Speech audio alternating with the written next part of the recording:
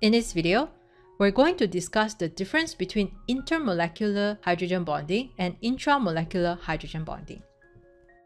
Before we start to differentiate between intermolecular and intramolecular hydrogen bonding, let's start by figuring out what hydrogen bonding is first. Hydrogen bond is primarily an electrostatic force of attraction between hydrogen and an electronegative atom like nitrogen, oxygen, and fluorine. That hydrogen must also be covalently bonded to a nitrogen, oxygen, or fluorine. And hydrogen bonds can happen two ways: intermolecular or intramolecular. Intermolecular hydrogen bond is present between separate molecules. The prefix inter means between two groups. So we take water for example. Each of the water molecule has hydrogen bonded covalently to oxygen, which is electronegative. Intermolecular hydrogen bond will happen between O of one water molecule with H of the other water molecule. That's between two molecules. That's why it's called intermolecular hydrogen bonding. There are lots of hydrogen bonding occurring between different water molecules in this example. Now, intermolecular hydrogen bonding is not limited to only between the same type of molecule. It can also exist between different molecules.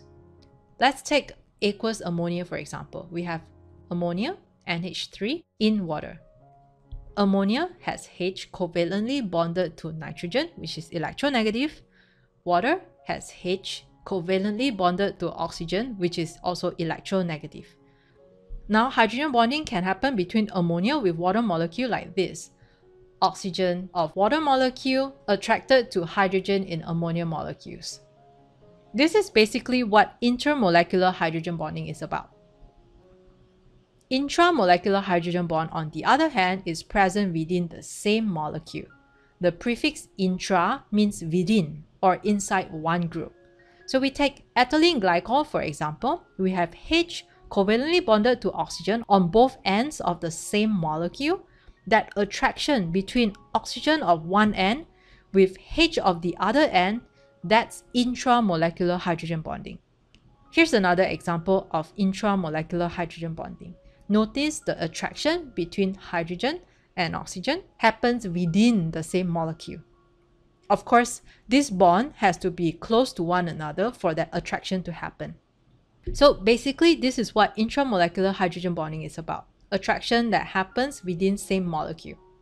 To sum it up, intermolecular hydrogen bonding occurs between molecules, whereas intramolecular hydrogen bonding occurs within the same molecule itself.